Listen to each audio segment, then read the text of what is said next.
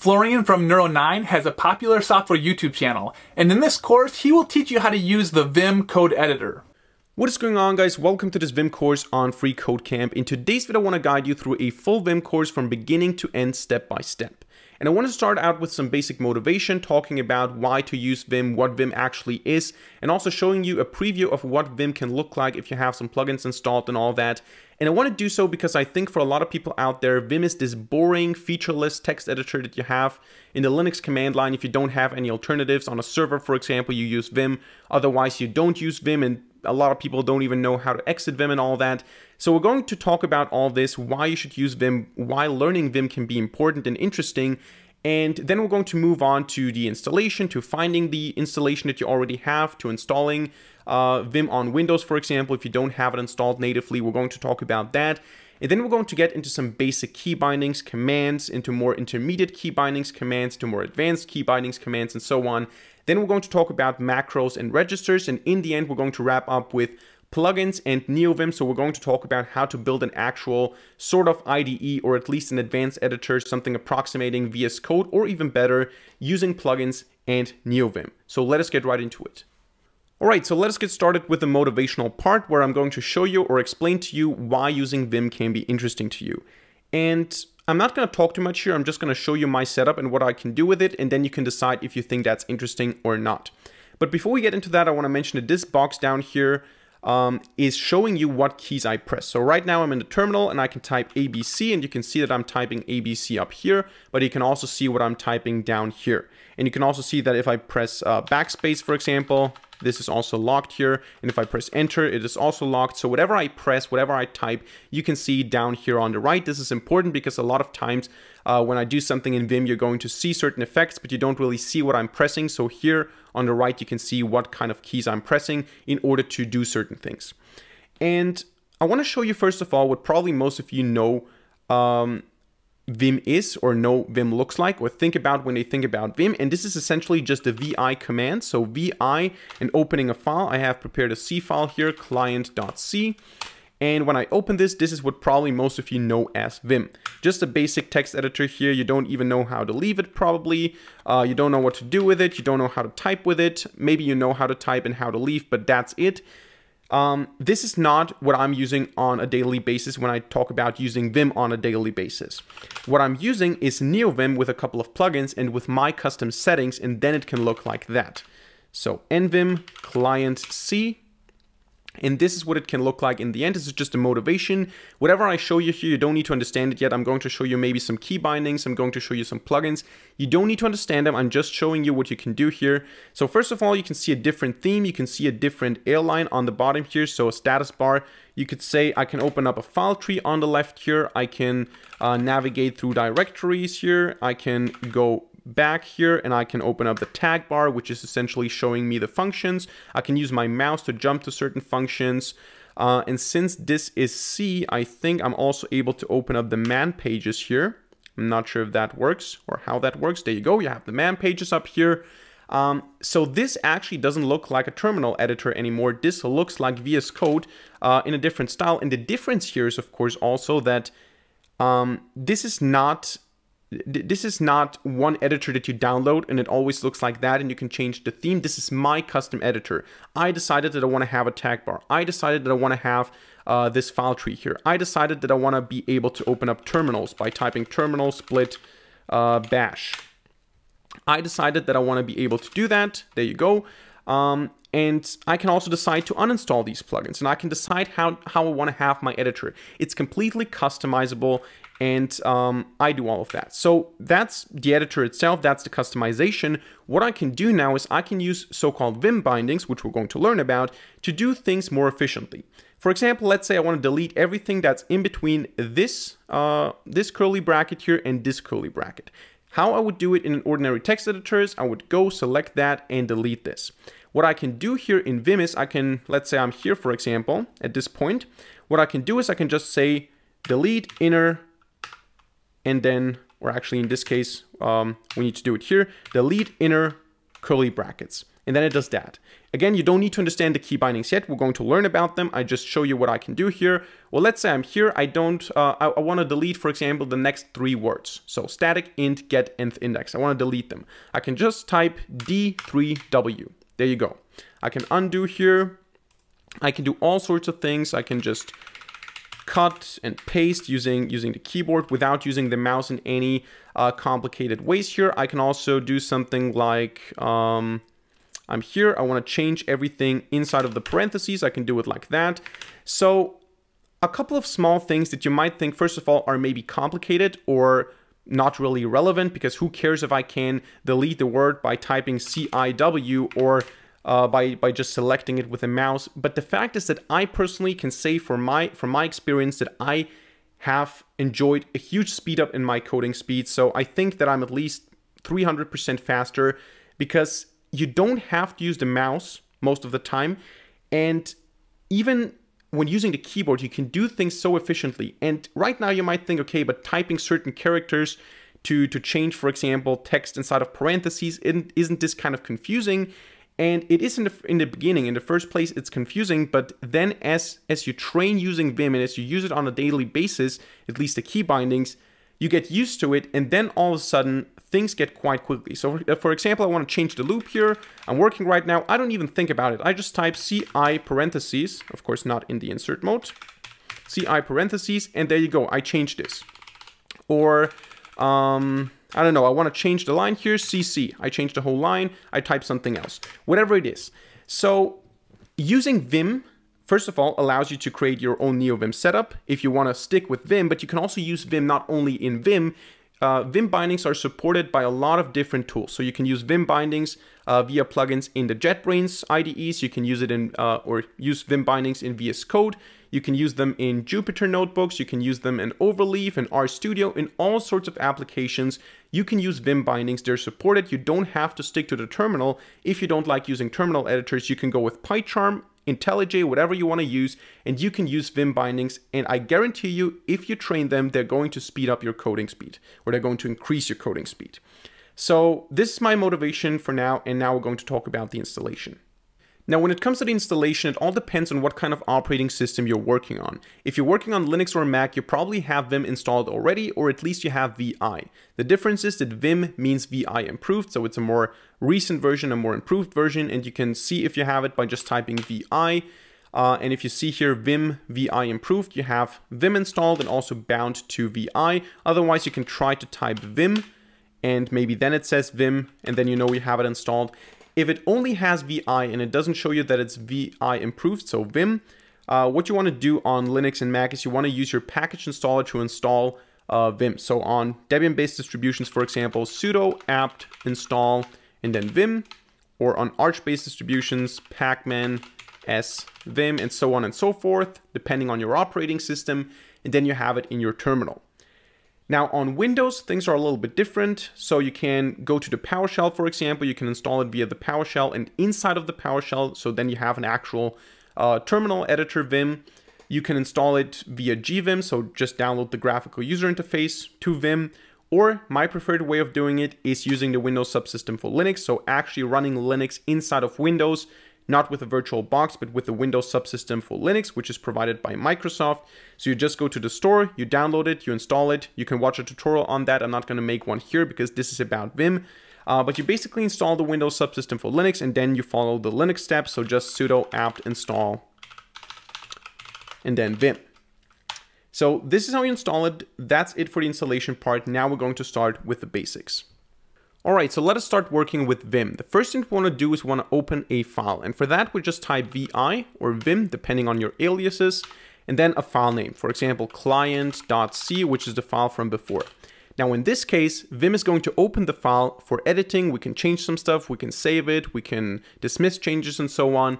If we type some file name or some file path that does not exist, what's going to happen is that we're going to create a new file. So if I type not client C, but something like test.txt, this is going to create a new file. This is going to open a blank file. And once I write the changes to the file, this file is going to be created by Vim. So let us start now with client.c. And the first question that most people have when they enter Vim is, how do I get out of it? So I'm going to tell you that right away. All you need to do is you need to type :Q and then enter. Now the problem is that most people try a lot of things before actually being able to get some help or someone who tells them how to leave Vim. So they open up a new file, test.txt, and they just press 1,000 keys. They don't know what to do and all that. And then someone tells them, okay, press :Q, and then you're going to leave Vim. However, this is not going to work here because if I press :Q, enter, you can see that it says no write since last change at ! To overwrite. So essentially all you need to do in this case is you need to say Q and then ! And this is because you want to say with this ! You're saying quit, but also dismiss any changes that I made. So if you make any changes, you cannot just quit. Vim is not going to allow that. You have to say, okay, I ignore all the changes, just forget about those. There you go. The important thing is here that you don't type ! Q, but Q ! And the reason for that is that when you type ! And then something, this is a terminal command. So for example, I can say, I don't know, what can I do? ls, for example. This is going to give me the ls command from the terminal. And if I type !Q, this is not going to quit. This is just going to execute a command that is not known because Q is not a command. So if you want to leave, you just type Q and then ! if you want to dismiss the changes. What if you don't want to dismiss the changes? Let's say I want to open up test.txt and I want to write something. First of all, how do I write something? Because by default, if I press, for example, the key D, we don't write Ds. And also C, we don't write Cs. Okay, now we write Cs, but if I press C once, we don't write Cs.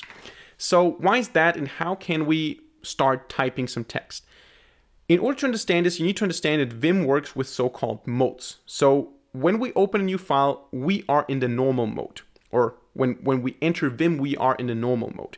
And in the normal mode, every key has its functionality. For example, the : key starts a command. So if I want to type a command like quit, for example, or write, or doing something, or setting something, I need to type : and then whatever I want to execute, and then I press enter to execute that Vim command. So the colon is actually what I press in order to execute a command in the normal mode. Because if you're in a different mode, keys have different functionalities. But in a normal mode, if you type : in something, you execute a command once you press enter. Another key, like D, for example, is for deleting, or A is for appending, and so on and so forth. We're going to talk about those. But the first thing you need to know is that I enters the insert mode. If you press the letter I, or the character I, what happens is you get into insert mode. You can see here down on the right, I pressed I. I'm now in the insert mode, which you can see here on the bottom left. Insert mode means that whatever I press now doesn't have a functionality, but it's just text. So I can write stuff here. I can also press I don't get into another insert mode. I can press : I don't get into command mode. Insert mode means that I can type text. Now, if I want to leave the insert mode again into the normal mode, I press escape. So by pressing escape, we leave the insert mode and we get into normal mode. And now again, if I type : I have a command. And if I type I enter the insert mode, escape, get out of it again, and so on. And now I have some text. Let's say I want to save this. First of all, if I'm in the insert mode, I need to get out of it by pressing escape. And then I can say : W, which is for write. So if I want to write the changes into a file, I press W and I can press enter like that. And you can see that these characters were written into the file. However, I can also do write and quit. So for example, let's say I change something here and I want to say quit, and it says no write since last change. I can override it with the exclamation mark again. I can also do WQ, so write and quit. And in this case, it writes the changes into the file and it also quits. So I can go ahead now and open the file again. And you can see that all the changes are still in the file. So this is how you can do basic stuff in Vim. This is how you get into the insert mode, and this is how you get out of the insert mode into the normal mode. Now, each character, as I already said, has different functionality, or has a different functionality. So the insert mode basically means, or I basically means I enter the insert mode, but there are multiple keys that enter the insert mode. For example, another one would be A. A also enters the insert mode. Or O, O can also enter the insert mode. The difference is how they enter the insert mode. For example, let's say I have here 1, 2, 3, 4, 5, 6, 7, 8, 9.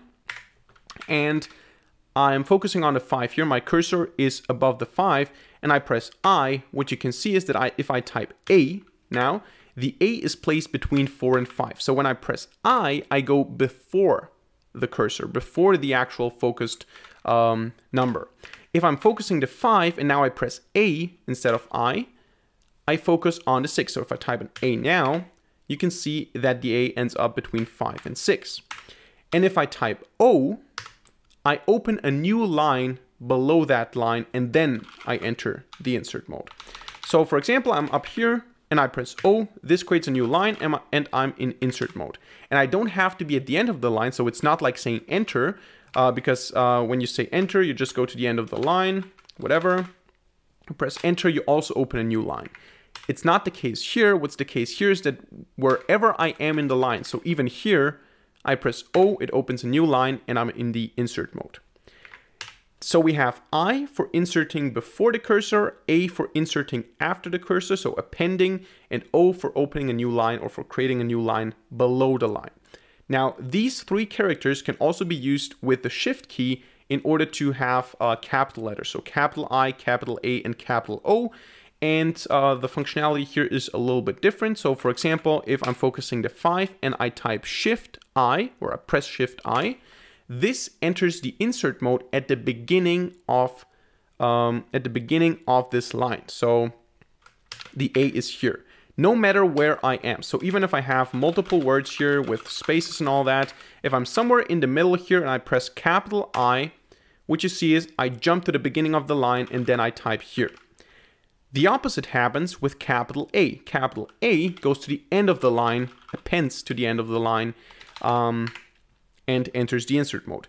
And capital O doesn't open a line below the current line, but above, like that. So if I'm here at this line and I press capital O, it opens a line above and enters the insert mode. So those are the very basic changes, how you can change from the normal mode into the insert mode, and from the insert mode into the normal mode. You always press escape, basically. This is how you can do that. Now, before we move on to other key bindings, I want to talk a little bit about settings here, because you can see that this is really not an attractive editor, and it's not going to be without plugins. It's not going to be an attractive editor, but we can make it more attractive. So first of all, what I like to have is some line numbers.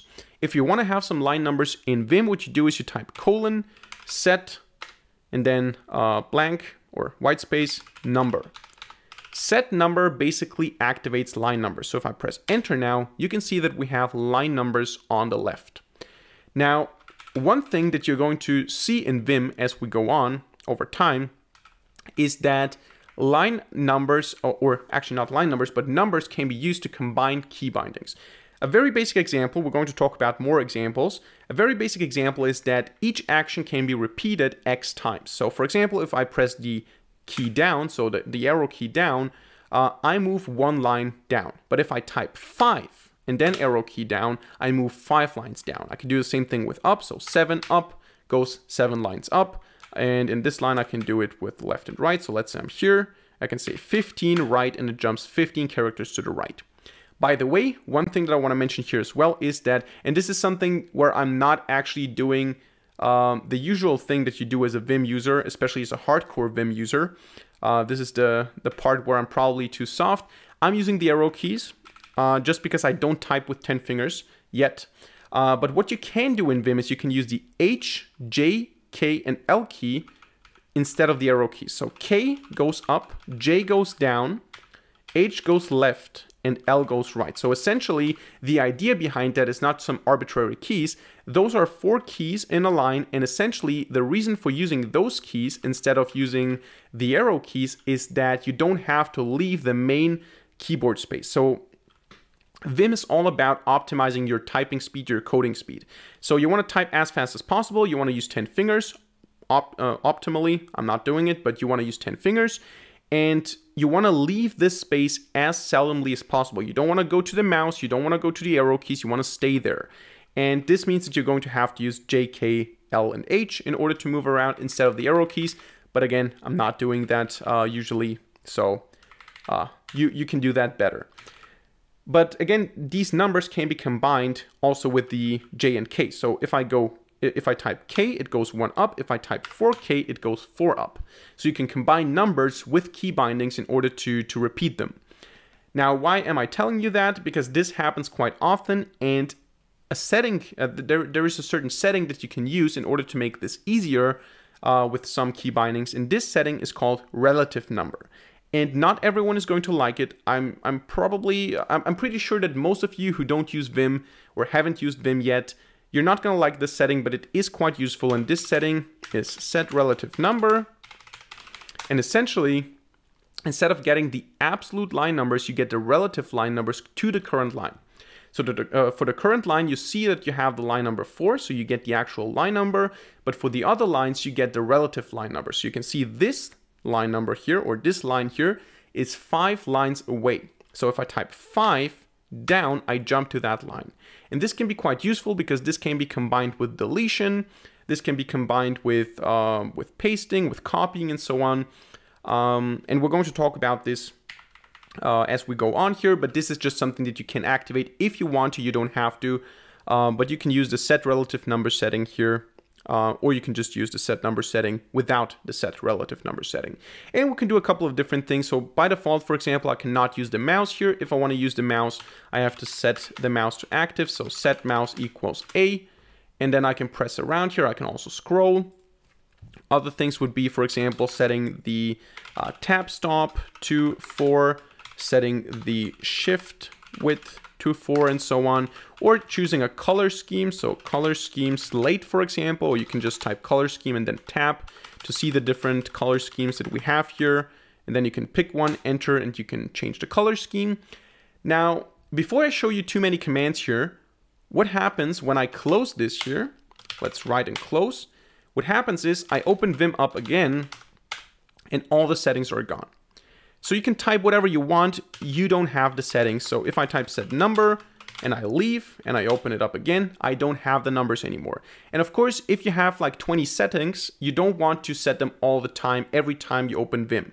So you want to have a settings file, a configuration file that does it for you. And for that, you have the vimrc file, which is located at the following place. You go to, or actually I'm not going to cd there, I'm gonna vim there, so I'm gonna go with vim there, which is the user directory, and then /.vimrc. Now, this is the file, this is the path, so Vim recognizes that path, user directory /.vimrc. If the file is there, Vim loads it, or Vim is going to open it. If it's not there, you create it, and Vim is still going to load it. So we're going to open up the vimrc file. In this case, we don't have it, it's a new file. We're going to enter the insert mode, and I'm just going to write here a couple of settings. Set number, set relative number, set tab stop equal to 4, set shift width equal to 4, set auto indent. I think most of them, except for the first two, are self-explanatory. Then set mouse equal to A, and color scheme slate, for example. So :W, $WQ, whatever. And then I can open up now again the vim or the test.txt file, and you can see that I have the settings loaded. I have the relative line numbers, I have the line numbers, I have the color scheme, and I have also the shift width and the tab stop, which we cannot see here.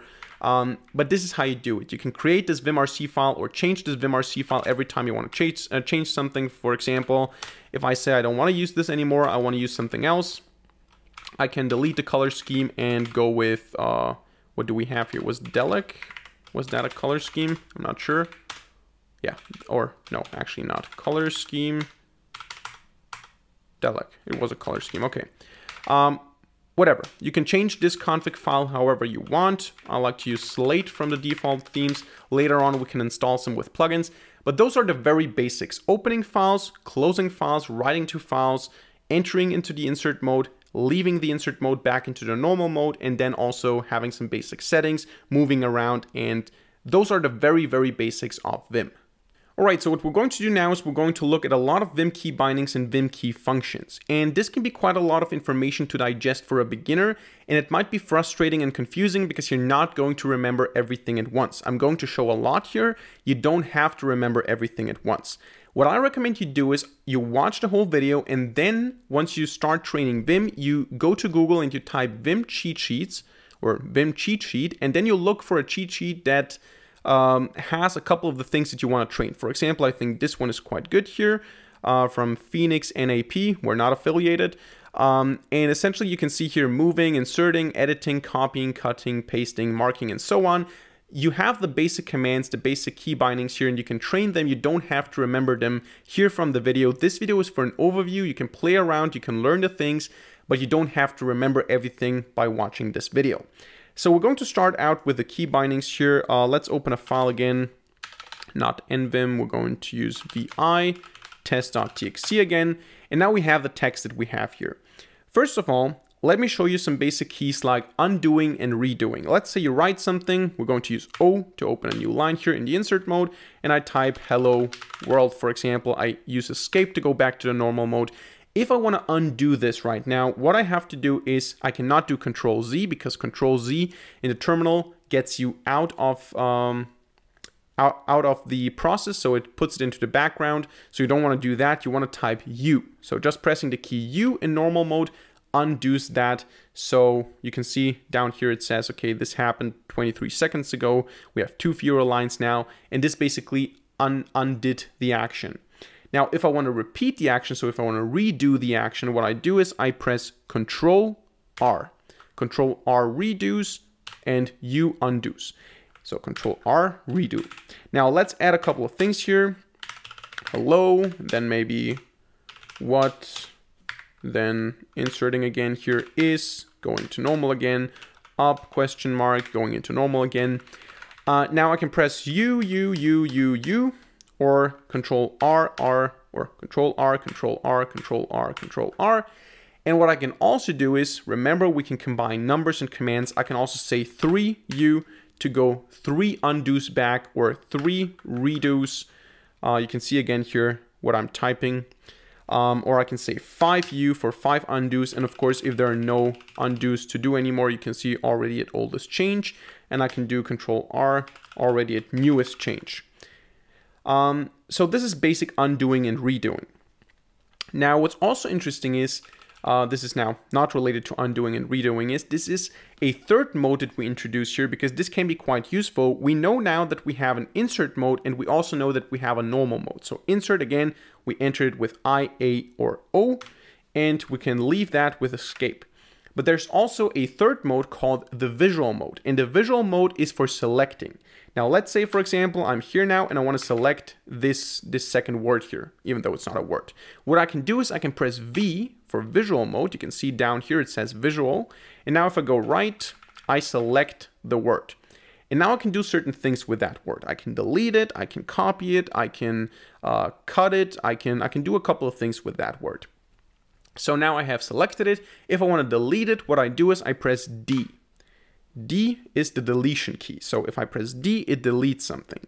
I can undo it again now with U. And I can also, of course, if I'm in the visual mode, I can just press escape, in this case twice, to leave the visual mode.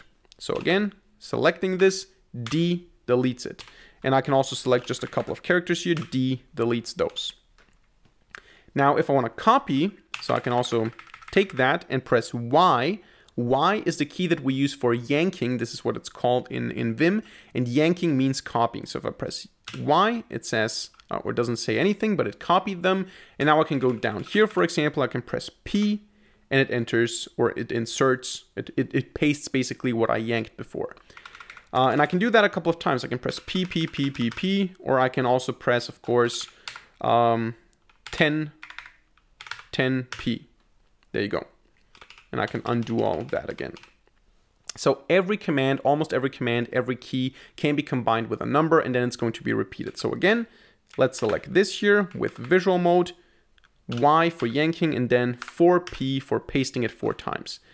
And then again, I can also select all of this here and just press D in order to remove it.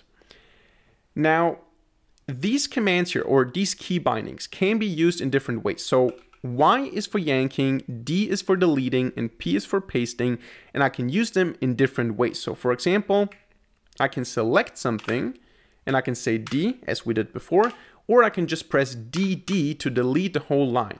So undo again, DD deletes the whole line. DD, DD, DD. And of course, again, if I go up here, for example, and I say 5DD, it deletes 5 lines. There you go. Same can be done with copying. In this case, it doesn't make a lot of sense to copy multiple times, but I can copy full lines. So not just selecting and copying, I can yank a full line by going YY, and YY yanks the full line. I can go down here and say P, and then I can say also 5P, and it adds these 5 lines with line breaks because I yanked the whole line. So also the line break. That is that. What else do we have? I can use paste in the uppercase way. So I can also, this is the same as O, uppercase O and lowercase o. If I copy, let's say this line here, and I now say P, it pastes it below the what. If I say uppercase P, it goes above that. And of course, also if I copy just a word without these new line characters, I can press P to paste at the end of the cursor, and I can paste. I can press capital P to go before that. So same thing as I and A, essentially. So that is that. Now, sometimes what we want to do is we don't want to delete a line, we want to change a line. So the difference between deleting and changing is not too much. It's essentially the same thing, but the difference is that we enter the insert mode when we change. So if I just want to delete this line, I press DD and the line is gone. If I want to delete the line but also change it, so I want to change what the line is, I press CC and this changes the line. So you can see the line is not vanished. I'm in the insert mode and I can type some stuff here. So CC enters the insert mode and doesn't delete the line, whereas DD deletes the full line here.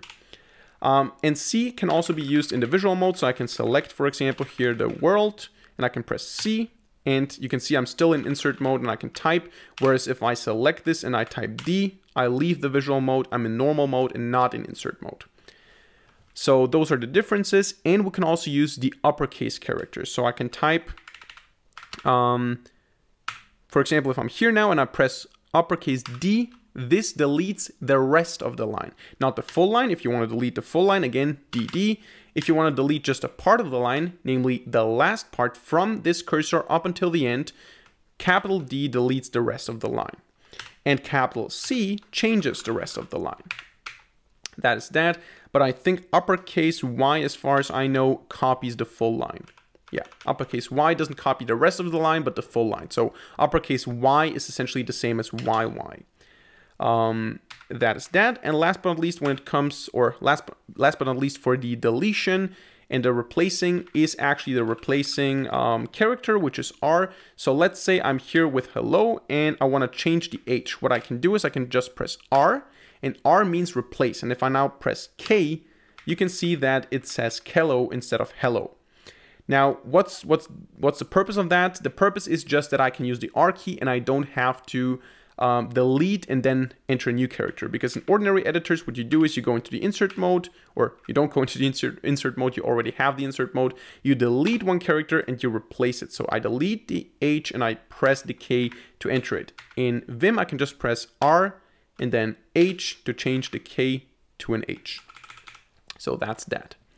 Now, all these things like deleting, changing, copying, and so on can be used more efficiently if we have some keys or some key functions that allow us to move in an advanced way. And this is what we're going to introduce next. Let's say we have a simple sentence here. Hello, I am a simple sentence, period. What I can do now is, of course, I can use the arrow keys or H, J, K, L to move around here. But what I can also do is I can jump words, for example. So this is something that I can do in Vim. I can jump words forwards and backwards. So if I'm here, I can just press W to jump to the next word. I can press W again to jump to the next word, and so on and so forth. I press W and it jumps to the next word. Essentially, word meaning I'm not sure what the exact definition is, but as far as I know, word means either a space or some special character in between. So I think if you have something like hello, I am a simple sentence, even though we don't have a blank here, this should, I think, no, in this case it doesn't consider that as multiple words, but I think if we have, now I'm using, by the way, the R to change the individual characters here.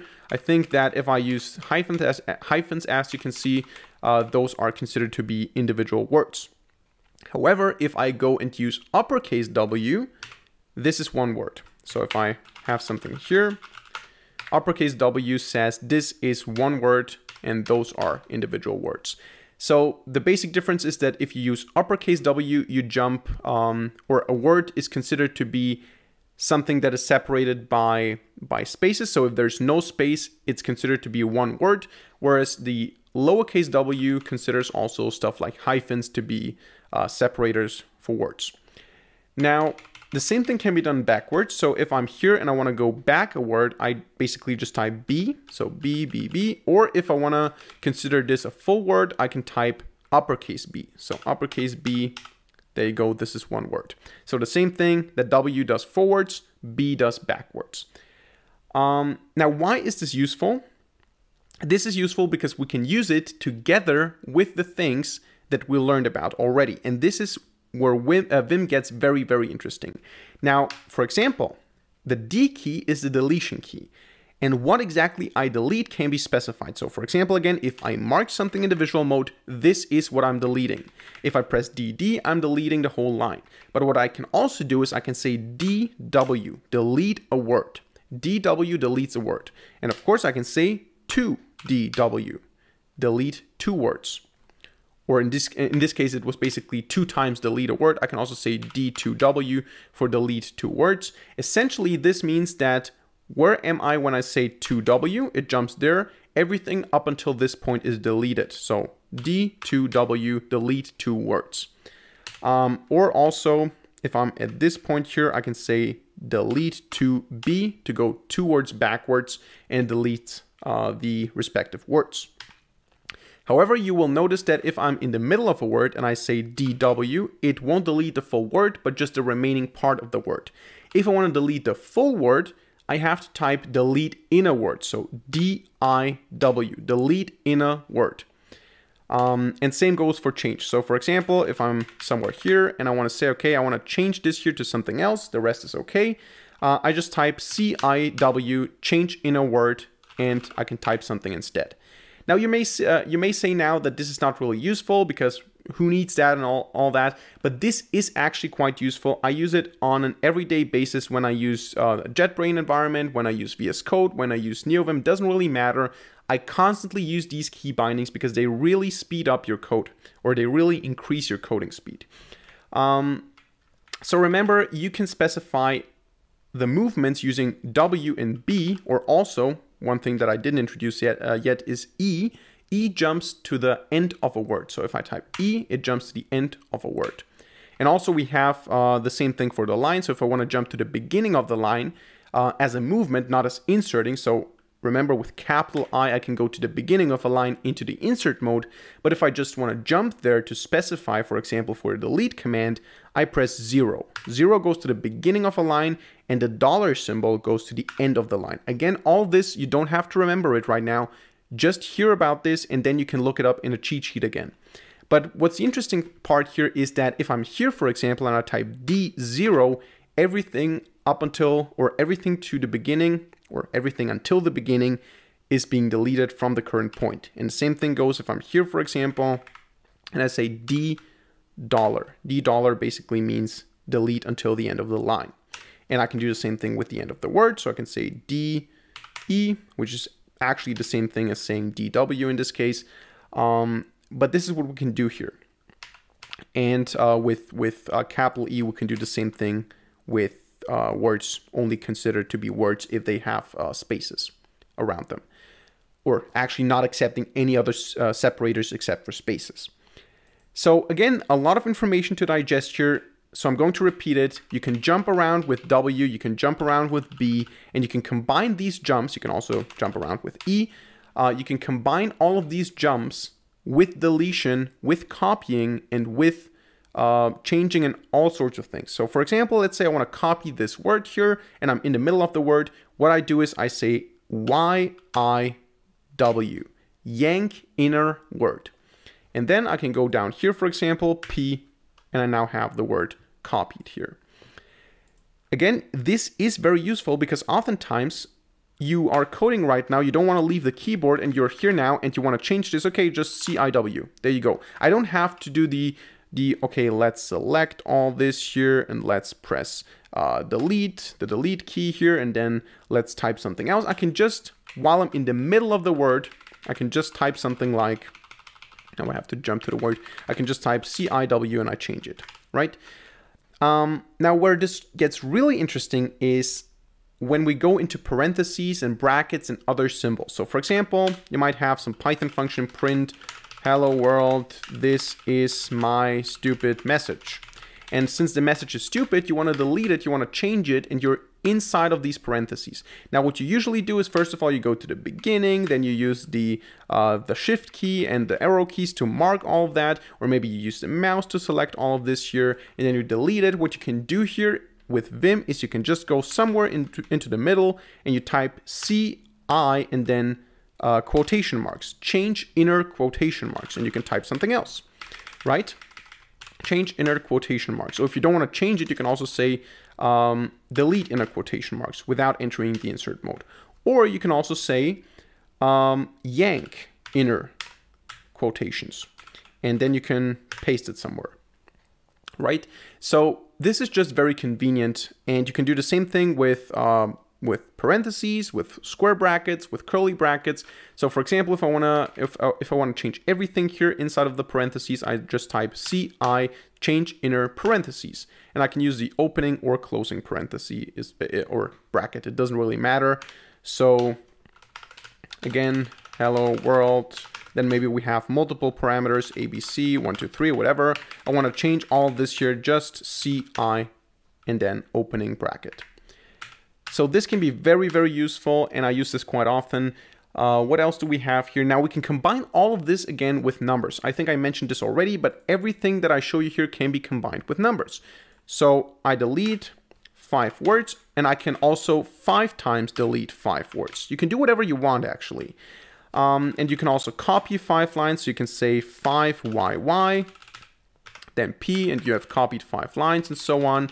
All this can be combined with numbers. Now let's look at a couple of different things, and for this maybe let's go to the client C file. Here we can see how this is useful. I showed it already in the motivation. Now let's say I want to change the function signature here. I'm not going to do anything meaningful here, but let's say I want to change the parameters here. CI parentheses. There you go. Now also there's another operator that we haven't talked about yet, or another key that we can press here.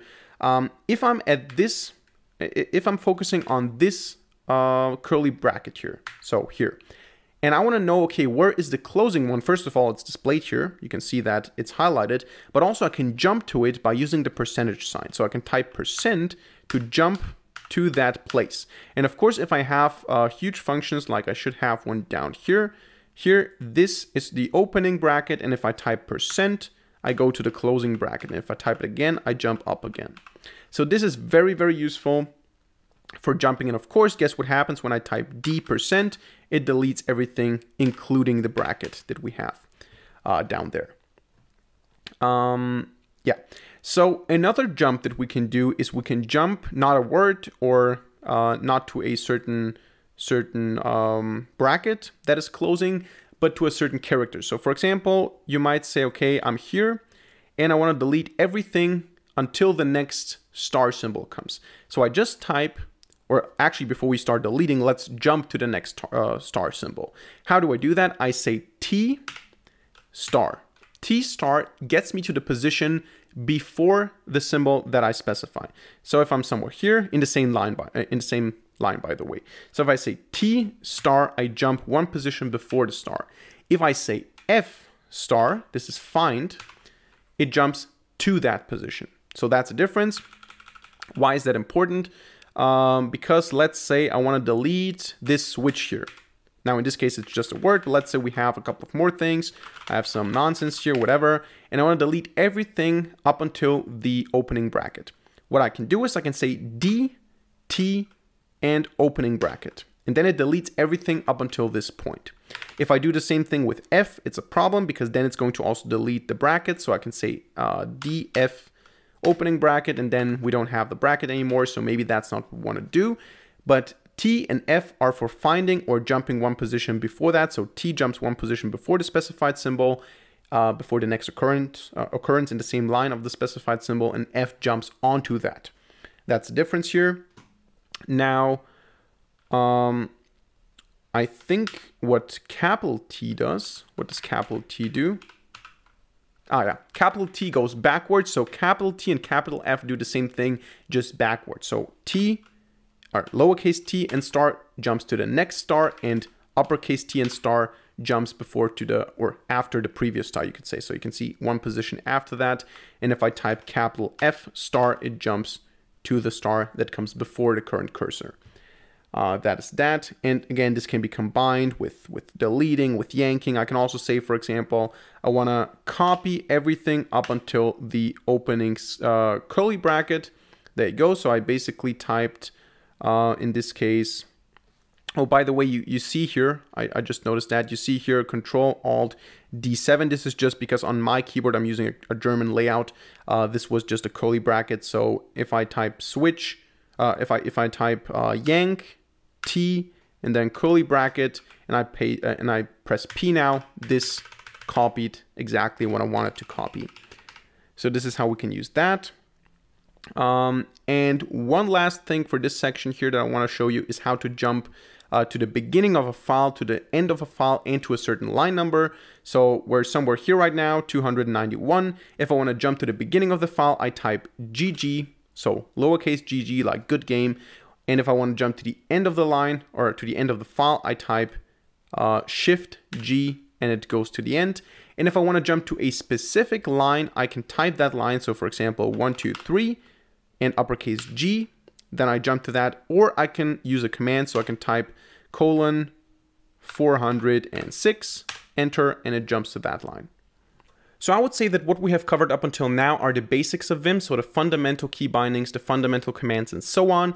And now we're going to move to some more intermediate stuff. Now, once you start actually practicing Vim, so actually using Vim on a daily basis to practice it, I would recommend focusing on the fundamentals first and then moving on to the intermediate stuff. But for this video, you can keep watching to get an overview. But once you start training, focus on the fundamentals first. So for the intermediate stuff, we're going to cover a quite diverse set of things. So we're going to talk about some indentation formatting stuff. We're going to talk about searching. We're going to talk about replacing. And I want to start here with the indentation, so with the shifting of lines. So for example, let's say I'm in this line here, line number 400. I want to shift it to the right, or I want to indent it to the right. Now, before I show you the command, I want to mention that the program here on the bottom right doesn't translate these keys correctly. So I hope that this is not too confusing. Essentially, what I'm pressing here is, in order to shift a line that I'm currently at to the right, I use 2 times the closing bracket. Now, this translates properly, but the opening bracket doesn't translate properly. So this is the opening bracket for me. So look here, not here, to the bottom right. And if I use this here, so the first line, this indents to the right, as you can see. And this here indents to the left. So if I do this all the time, it indents to the left. And these things now, so you have to press twice if you're just at the line. If you have selected the line, you can just press it once. So if I use the visual mode to select this here, I think I just have to press once, and then it's going to indent it, and I can select it again, and I press once back to put it to the left. Now, at this point, I also want to mention that there are multiple visual modes. Now, up until now, we have only used just the normal visual mode, just pressing V and selecting some area here. We can also use the visual line mode and the visual block mode. The visual line mode, I think it's quite self-explanatory. We press Shift V and we select lines. So we cannot select parts of lines, we select full lines like that. And then we can just press Y and then press P and paste that part and all that. but essentially that is the visual line mode. The visual block mode is something that I have to admit don't use too often, but it can be quite useful if you need it. It's essentially the same thing as the line mode, but column-wise. So I can press Control V to go into the, in this case, I think, okay, this doesn't work in this case because I have overwritten it. All right, so the problem was with the Windows terminal, not with Vim. So I opened up another terminal here, and I'm going to open another file here. When you are in a file in normal mode and you press Control V, you enter the visual block mode and you can select column-wise like that. And then you can press D to delete the columns and so on. This is not what you do in a visual mode, and this is not what you do in the visual line mode. This is what you do in the visual block mode, which is Control V, and then you select all these lines here. As you can see, now we can change them, and we can, or we can delete them, and yeah, in this case we changed them, so we entered also at all these lines something. All right, so back in the previous editor, we can not only shift lines manually by shifting them left and right, we can also automatically indent. And this works better with languages like C or Java that have brackets around their code. It doesn't work too well with Python because then again, you don't know, okay, what's the proper indentation? Do I have to indent here or not? But in this case, let's say we have a badly formatted code. So let's say this is somewhere here, which is still correct code, right? But it's just ugly. And maybe we have something here. How can I do this here? Like that. And maybe we have something like that and like that. Now, if I want to auto indent a line, I just have to go to that line and type the equal sign. So not less than, not greater than, just equal twice. So if I type equal twice, this is indented correctly. There you go. And let me just reverse this here. This can also be done for an area. So let me just repeat the mess here, and I can just use the visual line mode to select a section. And then once I have selected a section, I just type, I just press the equal sign, and you can see everything is indented. And this also works with the full file. So I can combine now a couple of things here. Let me just mess up the code a little bit. And let's remember the line here where all of this starts here, 406. Now, in order to auto indent the full file, what I do is I type GG to move to the beginning of the file. Then I type equals and then capital G to move to the end of the file. So indent up until the end of the file. And now this was, what was it? 406 G. There you go. Everything is indented properly here. So this worked. This is auto indentation. Now let us move to searching. Searching is basically like jumping, but instead of just jumping to the next character that you find, you jump to the next search term. And searching in Vim is done using the slash characters. So it's done like a colon. You will see that something pops up down in the bottom if you type slash. And here you can type, for example, hello. And if I press enter, in this case, it doesn't find hello because in this code we don't have hello. But maybe if I type URL, it finds URL in this case. Now, this is one URL. If I want to jump to the next URL that it finds, I press N. So N jumps to the next. And I can do this a couple of times. I can jump through all the URLs here. There you go, there you go, there you go. And I can also go back. So if I want to go to the previous, I go capital N to go back up. And then just escape. Or actually, it doesn't really matter, escape, because the URL stays saved here. Now, in some color schemes, this is going to stay marked. You just type slash again and you enter some nonsense. There are some fancy ways to reset it, but this is basically how everyone does it. If you want to search backwards, so not the next occurrence, but the previous occurrence, you use the question mark, so question mark URL, and you basically, the normal N basically moves up now, and the capital N moves down now. So this is just the reverse of that. What we can also do is we can select a token. How does this work? Let me just type something else here so that we reset it. So if I press N, we don't find URL now. Now I can select URL and I can type hashtag. Actually, this is still in the visual mode. Now I have this token. I type hashtag to find the next occurrence of that token. So hashtag goes up in this case. Again, this doesn't translate properly. It says that I'm pressing question mark, so don't be confused by that. But this hashtag basically means moving up. And if I go with star star goes to the next one. So star goes to the next occurrence of that token. So here, if I go to length and I press star, it goes to the next length. There you go. And hashtag goes up again. Again, hashtag, what I'm actually typing here is this character here, not the question mark.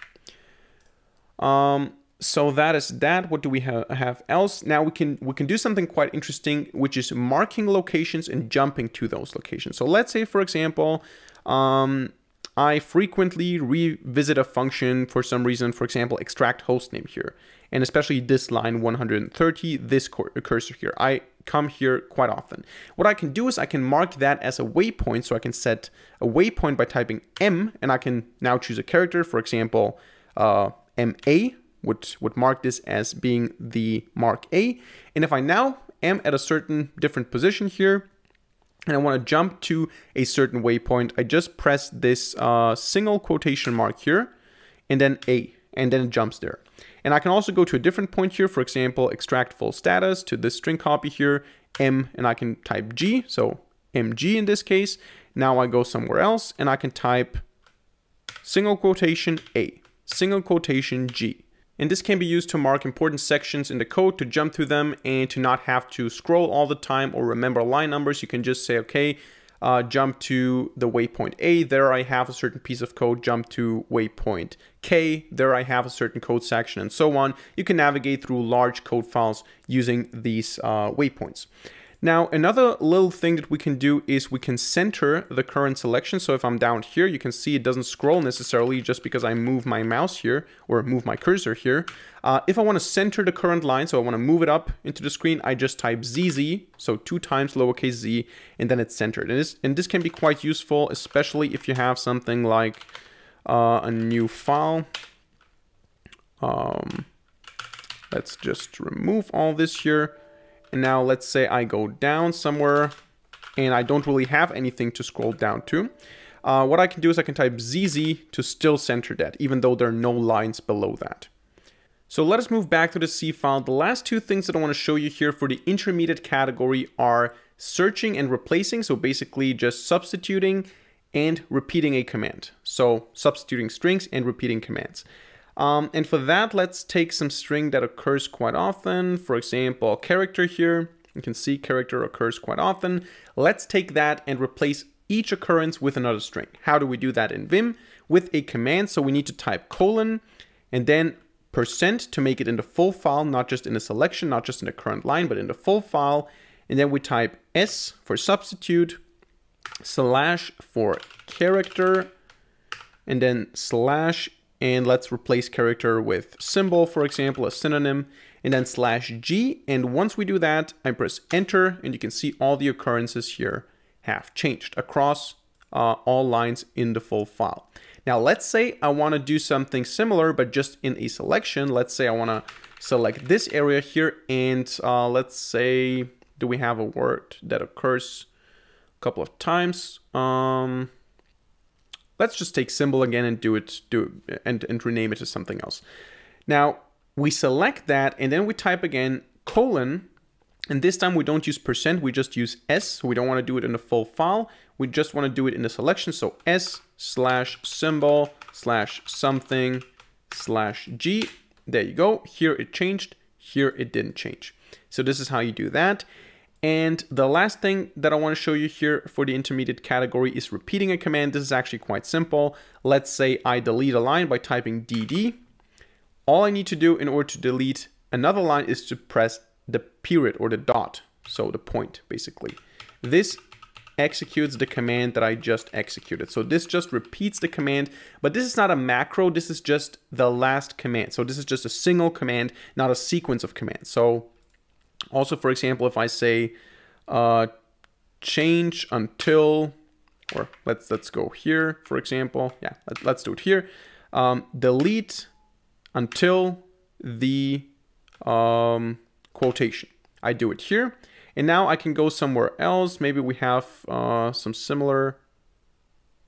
Let's say here, for example, I just press period and it does the same thing. So this is just repeating the command. So the last thing that I want to talk about here when it comes to Vim bindings and Vim commands is macros and registers. And this is quite an interesting topic because essentially whenever we delete something or whenever we copy something, whenever we yank something, you could say, this is stored into a register. And we can see the list of registers in Vim by typing the command :rec. So :rec, enter, and you can see here the individual registers. You can see the name of the register and you can see the content of that specific register. Now, one thing, I'm not sure if I mentioned that whenever you delete something using D, it is also copied. So if I say, if I go to a certain line here, for example, return -1, and I say DD, I delete that line, but I can also paste it again because it is also copied. So deleting in Vim means copying at the same time. So basically deleting means cutting, you could say. And if you want to have multiple clipboards in Vim, you basically have that, because if I delete something and if I copy something, I have the different registers that store these things. Now I can also, let's go ahead again and see rec here. I can also choose a certain register to paste from. So for example, if I want to paste this here, the register 7, return the full status length. This is a comment. If I want to do that, all I have to do is not just press P in order to paste, but before that press $7P. So take the register $7 and paste from that. I can do the same thing with copying. I can go to that line and say $7YY to yank the line into 7. Register, there you go, 7, get hostname length function. So this is how that works. Oh, I actually didn't want to leave that file.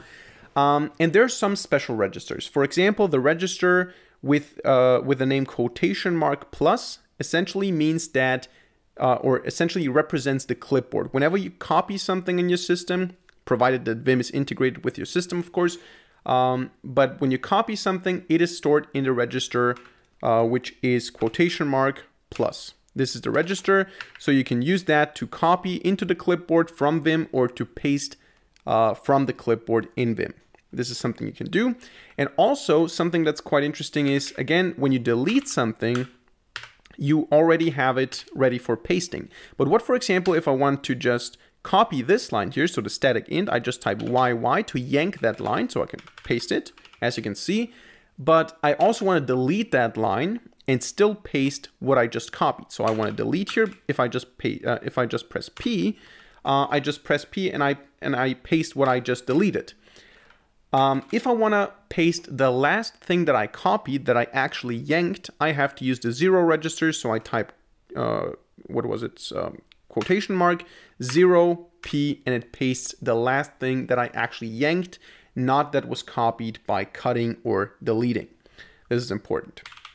Now, when it comes to macros, macros are actually also stored in registers, and we can store them in registers manually. So a macro is essentially just a sequence of Vim bindings, of Vim actions, you could say. For example, what could be such a thing? I could go here to a certain line, and the macro would be delete 3 words. There you go. And then go to the end of the line and add 100, for example. Whatever. This is a stupid macro, doesn't have any value. But if I want to record that macro, what I do is I press Q to define that I want to start recording A. QA means record the macro A. And you can see down here recording A. And now I can do whatever I want to do. So every action I take now is going to be part of the macro. For example, delete 3 words. Capital A to jump at the end of the line into insert mode. And then 100, escape. Now I want to quit the macro, Q. Quit recording. Now the macro is stored in A. And I think we should also see that in the register here. You can see that the macro, that the register A has D3WA100 as a macro. Those are the keys that I just typed, and they're now stored in the macro A. If I want to execute that macro, all I need to do is I need to use the @ symbol, so the mail symbol. I hope this is translated correctly here. Okay, it isn't in my case, but essentially this is what you get on American keyboards by pressing Shift and 2. So essentially just this @ sign here, this is what you press. And what you do in order to execute the macro is you go to a line where you want to execute it, for example, this line here, and you type @A. And as you can see, deleted 3 words and added 100 at the end of the line. again, at A, and so on. And I think we should even be able to use the point now. Yeah, we can use even the period now.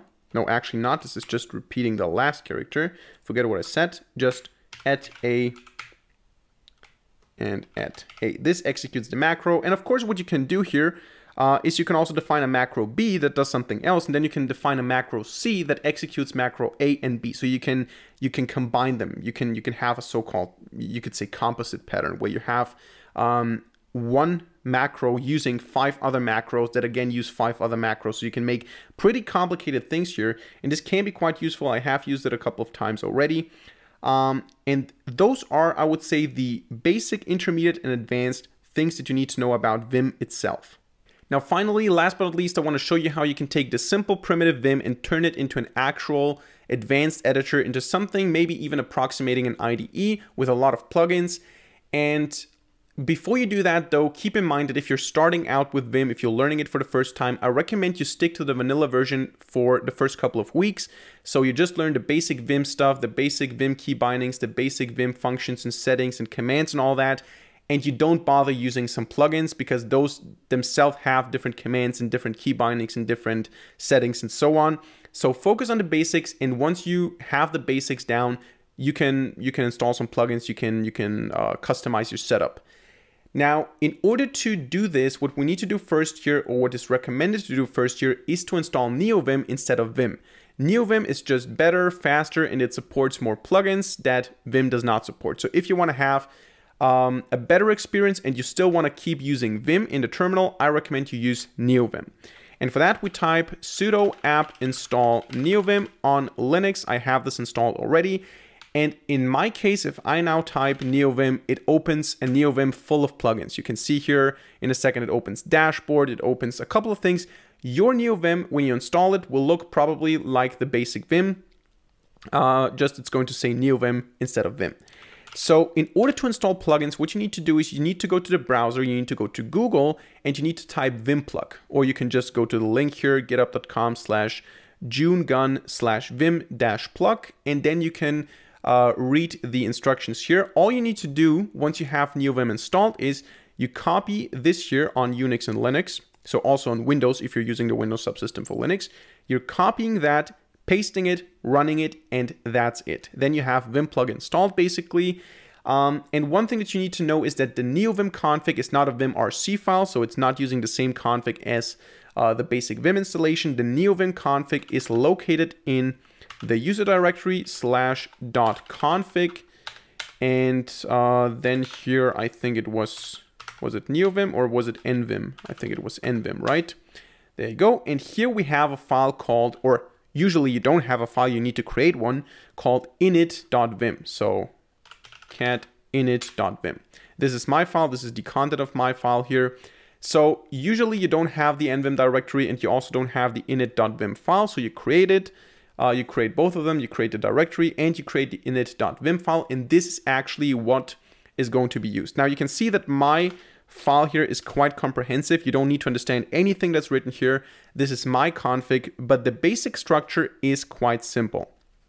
So first of all, what you see up here is the commands that we already talked about. You know, tab stop, smart tab, auto indent. No, we didn't talk about smart tab. Whatever, number, relative number, all that. Then down here, you can see a bunch of settings that you don't need to understand. They are plugin specific. For example, here I have a plugin called Vimtags, and it has some certain parameters or settings that I want to pass here. I have set certain icons up here, all details that don't matter to you right now. What you need to understand is that there is this section here. Once you have Vim plug installed, what you can do is you can type call plug #begin, and then call plug #end. And in between, now this is actually not on the right place here, so ignore that. But in between those two commands, we install the plugins by typing plug and then the link to the GitHub repository. That's literally all we need to do in order to install, or to actually to say that we want to install Vim plugins. In order to actually install them, we need to type :plug install, like that. :plug install, and then it's going to open up on the left here the plugin installation. In my case, it says already installed, already installed, already installed. And all these things here, all these plugins are just GitHub repositories.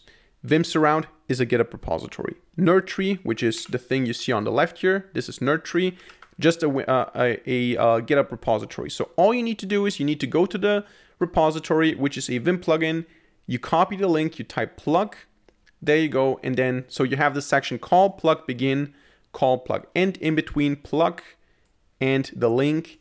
And then essentially you go in and you say plug install, and it installs the plugin.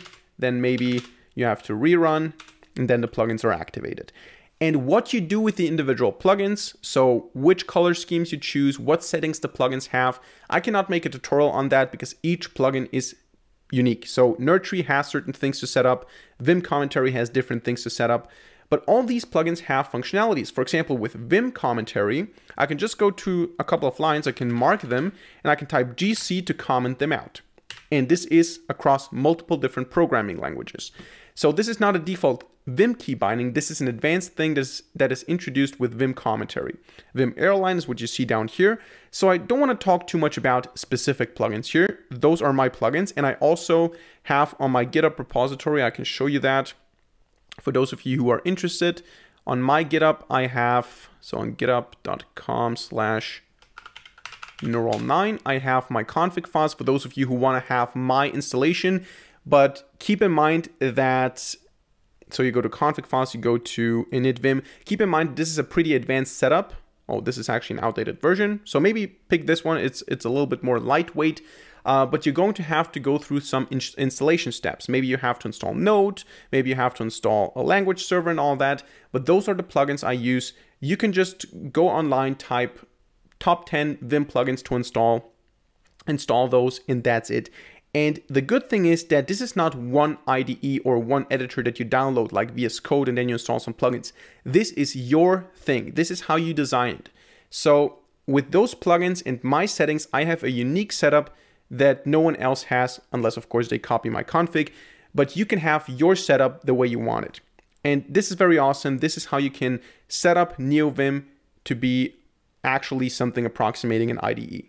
Now, using Vim or NeoVim as your actual editor is fine, but oftentimes you're going to make use of PyCharm, you're going to use IntelliJ, you're going to use RStudio, you're going to use a Jupyter Notebook, you're going to use Overleaf and so on. And most tools out there, since Vim is really an awesome tool and a lot of people like it, support Vim bindings, either natively or through a plugin. So for example, in PyCharm here, for Python development, you can go to File, to Settings, and you can go to Plugins, and you can download the IdeaVim plugin. You can install the IdeaVim plugin. And once you have that in PyCharm, you can use Vim key bindings. Now, of course, you cannot install 1,000 plugins here because this is PyCharm, this is not Vim. You cannot install Nerdtree and all that, but you can use the Vim bindings. So I'm here in PyCharm, and I can say, for example, change inner parentheses. There you go. Undo with you. I can use visual mode here. I can press C in order to change and all that. So all these things work here. All the basic key bindings work also in PyCharm, also in Overleaf, also in RStudio and Jupyter Notebook, all that. And for the IntelliJ products, or for the JetBrains products, so IntelliJ, PyCharm, and so on, you also have an actual vimrc file, which is called IdeaRC. So you go to your users directory, and then you go to IdeaVimRC, and they offer actually two plugins. So they offer Surround and Commentary. Surround and Commentary are actually Vim plugins, and you cannot use plug install here, so you cannot use Vim plug in PyCharm, but you can use Surround and Commentary. So Commentary is basically what I told you. You select a couple of lines and you type GC and it comments them out, or you just go to a single line and just type GCC to comment the line out. This works also in PyCharm by setting the commentary, and Surround is basically surrounding a word. So for example, if I pick this one here, I think it was YSW, or actually YS inner W, quotation marks, like that. This is basically for surrounding, not too important. But this is what I do on a regular basis. I use NeoVim sometimes if I just edit some small scripts or something, but if I use an IDE, if I use PyCharm, if I use IntelliJ, whatever I do, unless maybe Microsoft Office, so unless I do some Word stuff, I always use Vim bindings everywhere. And this speeds up your code. So you don't have to use Vim, even if you don't like the terminal, even if you don't want to use Vim in the terminal. I recommend starting to use Vim bindings in your other IDEs, including Visual Studio Code. So that's it for this Vim course. I hope you enjoyed it and I hope you learned something. If so, let us know by hitting the like button and leaving a comment in the comment section down below. Besides that, don't forget to subscribe to freeCodeCamp, and maybe you're also interested in checking out my channel, Neural9. I make a lot of videos on data science, machine learning, Python, and so on. So if you're interested, take a look. And besides that, thank you for watching. See you and bye.